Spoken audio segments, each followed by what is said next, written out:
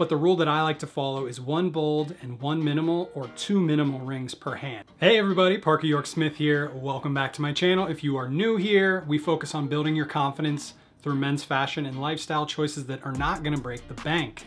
So if you like the sound of that, join the gang.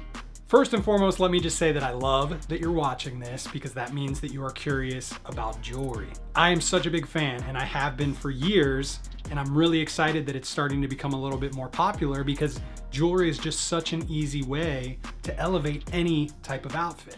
Whether you're someone who wants to go super bold or you just kind of want to add a little bit of something and keep it simple, there's totally something for you, but we'll get into all of that later. Today's video is brought to you by Lupin. They are a minimal jewelry brand who believe that less is more.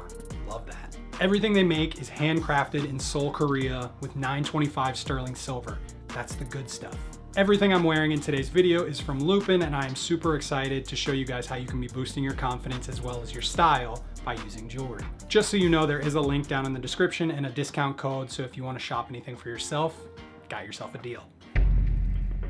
Based on a ton of questions that I get online, simply understanding where to start is kind of the biggest problem a lot of people are facing. Honestly, I look at jewelry in the same way that I look at any other piece of fashion. It's all about what you connect with. The 3 pieces that I think are essential for every guy to start incorporating into their looks are necklaces, rings, and bracelets.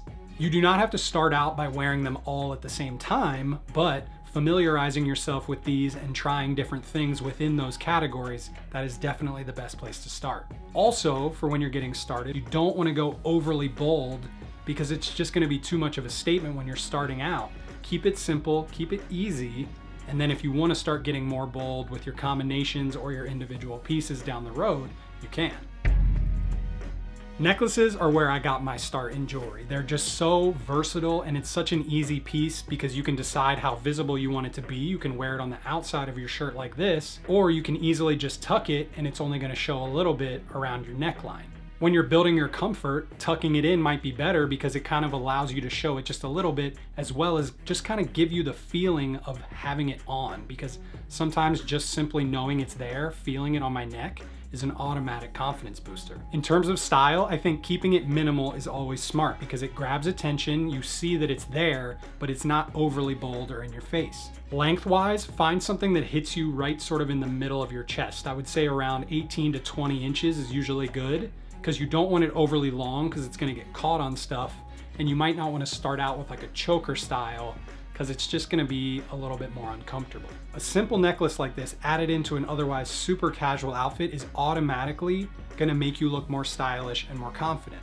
It's just such an intentional thing that you obviously added to your look that can become part of your everyday, casual, easy outfits. For dressier looks, I'm a huge fan of the 925 silver that they use because I think it just pops right off of black. So just something simple like a black t-shirt, black jeans, and boots is really nice because you see the necklace, and then if you wanted to add a jacket you could, and overall you're gonna look really well put together without being too just try hard, you know?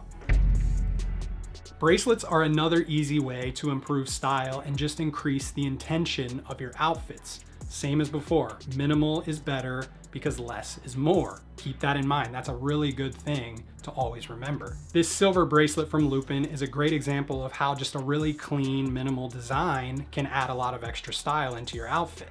Adding it into the exact same casual outfit from before is a great way to use it. Once you start to feel a little bit more comfortable, combine it with the necklace. Wear them both at the same time. It's a really nice move. If that still feels like just a little bit too much for you, then wearing a bracelet on its own is perfectly fine. Also, a bracelet is really nice with dressier outfits because it's gonna class things up just a little bit. As I said, it's just gonna show that you put a little bit more effort and thought into what you're wearing. Also guys, don't feel like you always have to wear a watch. Adding in a bracelet instead of a watch is a really simple move, but it can also be really impactful. In terms of fit of bracelets, keep it so that it's loose enough that you can kind of move it around. You don't want it to be so big that it's falling halfway down your hand, and you don't want it to be so tight that it can't even move at all and it's cutting off your circulation. Rings are a piece that I get a lot of questions about. You can see I'm wearing 2 right now that I absolutely love, and I understand that they can be a little bit intimidating, but just understanding how to sort of dip your toe into it, you'll be so glad you did.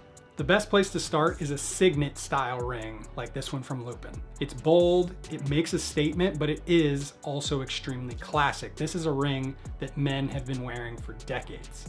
I would start by getting one for your right ring finger. This is probably most classic. Wear that around for a while until you build up your comfort, and then you can start to switch it over to your middle finger or your pointer finger. If a signet style feels a little bit too bold, that's totally fine. Maybe try a band style instead, something like this. It's less noticeable, but it also still gives you that minimal style boost to all of your outfits. And as we've been saying, you're still gonna have that feeling.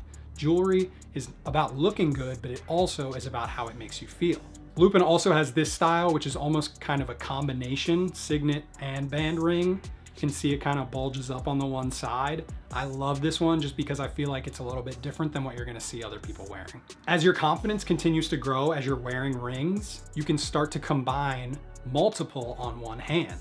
But the rule that I like to follow is one bold and one minimal, or two minimal rings per hand, never too bold. So for example, the signet ring is bold, the band ring is a little bit more minimal, and combining the two of them, it just works. You can wear them on whatever fingers they fit on, whichever combination you think feels best for you. I usually like to keep a gap of one finger in between the two rings, but sometimes I'll mix it up. It just depends on my mood. Wearing each of these individually is fantastic, especially as you're building your comfort, as we've been talking about. But once you're ready, once you've kind of had some experience with each one, I would absolutely recommend wearing all three categories at the same time. Whether you're wearing something as simple as a t-shirt and jeans, or you're dressed up in a suit, they can all work really well with literally any type of outfit. Take advantage of that confidence boost you're gonna get from feeling intentional about how you styled yourself. And there you go, now you know the three types of jewelry that every guy should be wearing. The most important thing to remember in all of these categories, just get something that you're gonna wear.